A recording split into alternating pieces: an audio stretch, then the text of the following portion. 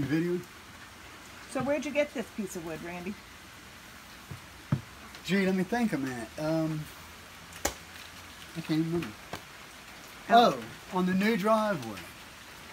It was one of them that was aggravating. There was a couple of them pretty much like it that was all clustered together in a hole, so that's a big hole to fill up. But anyhow, Christina. What are you going to do? I was thinking about just taking a dowel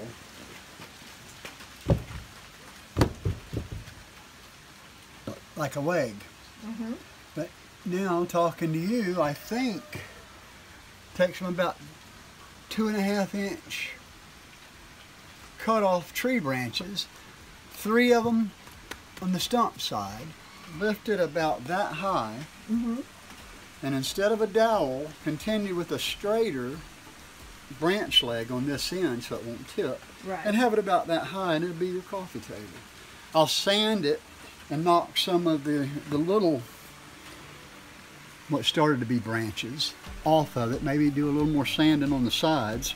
Well, I like the bark on it. Well, I I'll have no leave the problem bark if you leave it all on the sides. Just sand this top part here, and maybe we could put a little stain on it or something, you know? Bring out the colors of the different, there aren't really rings. In other words, I might just hit this with water and scrub it real hard, but leave all that on. Yeah, leave all that on. I love it. I love the character, even the lichen or whatever that is. Yeah, okay, I'll leave that.